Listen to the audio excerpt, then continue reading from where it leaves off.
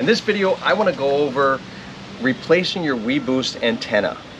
We had a debacle, a little battle between the low-hanging tree branches, high velocity, and our weBoost antenna, and guess what? Lost. So we are in the process of replacing that antenna. Let's go through this together and see what you need to do in case this happens to you. We're filming this October of 2021, so make sure if you're watching this, that date corresponds and is appropriate for what you're looking for when you're shopping for a new antenna. We have the Drive X. Now there's a newer version called the Drive Reach, which is more powerful, but I'm not going to buy a new amplifier, I just need the antenna. This particular antenna replaces both the Drive X and the Drive Reach. Therefore, it'll work for either one. So if you have either one and you smash it on a bridge or a low-hanging branch, then this'll do the job for you. All right, let's see what you get. I'm not big into unboxing videos. I just need a new antenna. So I figured maybe we could help you out. If the same thing happens to you, you'll have a good idea of what you're going to do. You order a new one, and I believe this is 100-ish. It comes with directions. All right, the main antenna portion. And I know this wiring feeds through the antenna mount. If you already have this cable installed on the top of your rig, you won't need this. So, got that. Mounting brackets. I'm not going to use this because the one that we already have on there is still pretty hefty. It's substantial. I may replace the spring on it just for the sake of replacing it. And this little guy, which is the cable side output. So in other words, the cable runs out of here and attaches. This runs out, attaches to this cable, and runs to your amplifier. That's what's in the box. All we're going to do is replace the mast and put the new antenna on top of the new mast. I'm also going to replace the spring because this one's a little rusty. The bracket itself, I think, is pretty substantial. It does not need to be replaced. It doesn't even need to be tightened, so it stays. This is the point here. The two come together. So I'm gonna take this apart, take this off, and just toss this. And we'll start fresh from this point back. If you're finding this video useful, please click on that like button to help us reach more people. And also consider subscribing to follow our journey. Don't forget to hit that notification bell for more videos each week. Yep, that requires a vice grip.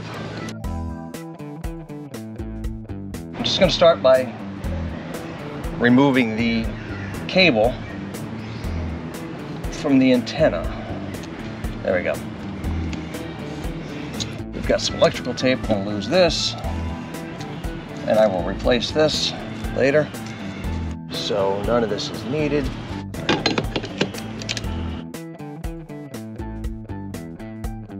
Oh wow. Yeah, this is easy. 7/8 socket, I believe. Yeah.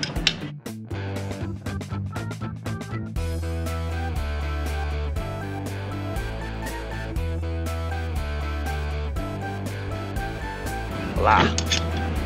There you have it.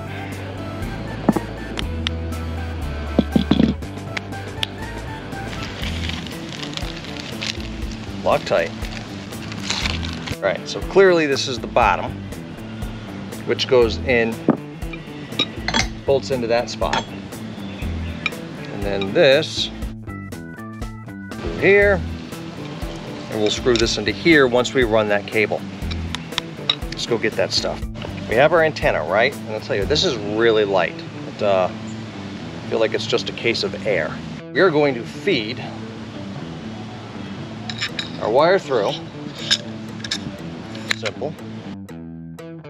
Thread this guy. Solid. Now you can see why you need the side outlet. Let's flip this. So when you tighten this, just make sure you keep this wire sort of out and allow some flexibility. Otherwise it just kind of wraps itself around the mast. There you go. Tight, tight, good. All right, a little lip on it, goes face down. or face up on here and then face down into here. And it kind of seats into the bracket just fine.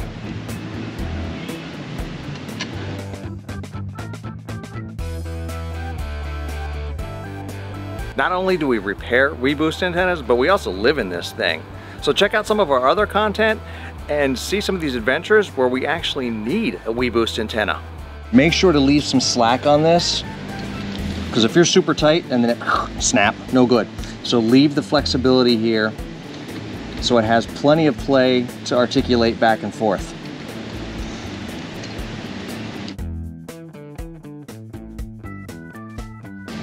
Okay.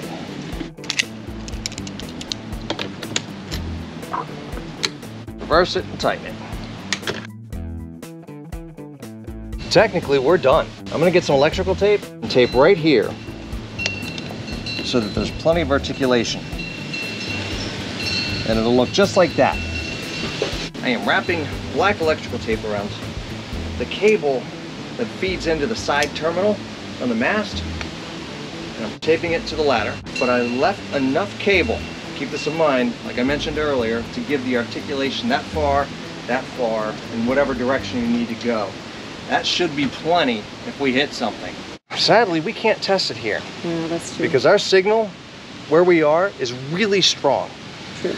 So this is useless when you have a really strong signal. Well, it's not useless. I mean, when you have very low bars, it'll turn 1 bar into 2 or 3 bars. But it has always been enough when we've been out on the road, when you're boondocking somewhere, to take a signal that you can't send a text or take a phone call to where you can actually send a text, get a text, and make a phone call. Sometimes you're so far out that you don't get the data, but you'll still end up being able to make an emergency call or send the text out, which is pretty important when you have kids and you're out in the middle of nowhere.